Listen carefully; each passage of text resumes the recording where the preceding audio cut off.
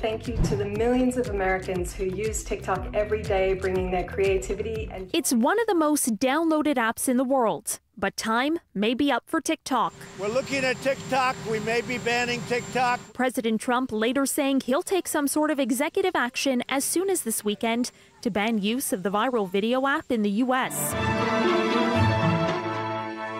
TikTokers posting videos reacting to the possible end of an app that has up to 80 million American users. I hate Donald Trump. I just need to put that out there, like, with a passion. Second, I've been on this app since I was born, and there's no amount of words I can put together to say thank you. Do not panic. Do not panic. VPNs exist. The White House and lawmakers have feared TikTok's Chinese roots for some time, claiming your data could end up in the hands of China's government. Would you recommend that people download that app on their phones tonight, tomorrow, anytime currently?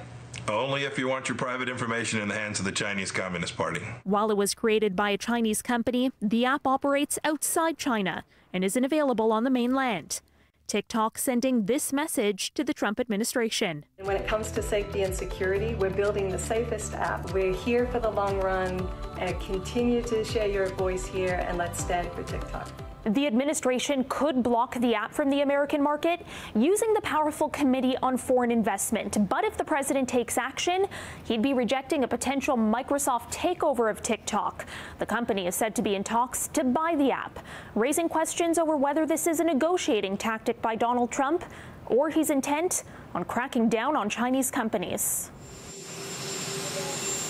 Trump's threat to shut down the platform comes as U.S.-China relations are at their lowest point, with both sides imposing tit-for-tat measures in recent weeks.